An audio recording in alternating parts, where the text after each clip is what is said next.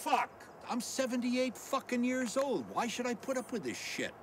We're gonna make no difference whatsoever. Because the only thing it will ultimately come to is that, well, this guy's been fucking crazy all his life. Definitely when I first saw it, I never imagined that I would make a film about it, you know. But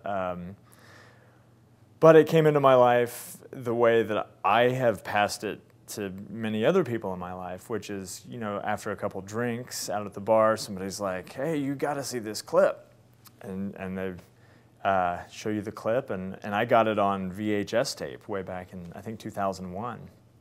And sure enough, it came on, and it was the funniest thing I just couldn't believe how funny it was. There were so many elements to it that were hilarious, that it seemed fake, it seemed false for that reason. You know, it's an old guy with a mustache and a Winnebago swearing a blue streak, but it's in this way that's so eloquent, and it just is nonstop.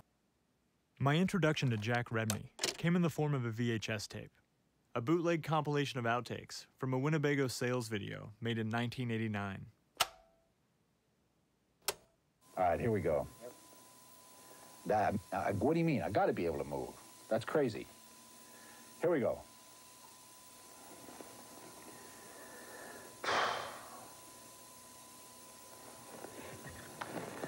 The Winnebago concepts and engineering departments have developed a multifunctional bathroom. Privacy, I don't even know what the fuck I'm reading. It wasn't until our second trip up to meet Jack that it was clear that it was becoming about me as a character. And I work with this great cinematographer named Barrett Mader, who's my business partner in Austin. And as we were filming, he just kind of kept filming me. You know, it'd be like if your cameraman here just sort of started, it became about you and I sort of fighting it out in an interview. And we never really talked about it, and I could feel it happening. And it just was one of those things where I was like, okay, this is the story, and we have to follow the story, and this is where it's going. I gotta read it again because my mind is just a piece of shit this morning. Oh, I've seen this before. Yeah. Uh-huh. Oh, I've seen this like hundreds of times, man. This guy's like a legend, basically. I mean. Soon after I got the tape, I found out that I wasn't the only one fascinated with Jack Rebney. I don't think I can remember the first time I've seen it, because I've seen it, you know, several hundred times, so it sort of all blurs together. I just started like bringing it everywhere in my backpack just to like put it on. Like I'd show it to someone and then I wouldn't see them for a year, and I'd see them and they'd go, no more. You come upon someone that's seen it and you speak the same language. You just start quoting, my mind's a piece of shit this morning, I'm blinded by this hot light. I'm blinded by that fucking hot light. You know, a lot of people say that that's their favorite moment, that that's when I get the phone call. And I guess I don't want to give this away in the interview because I want people to see the film.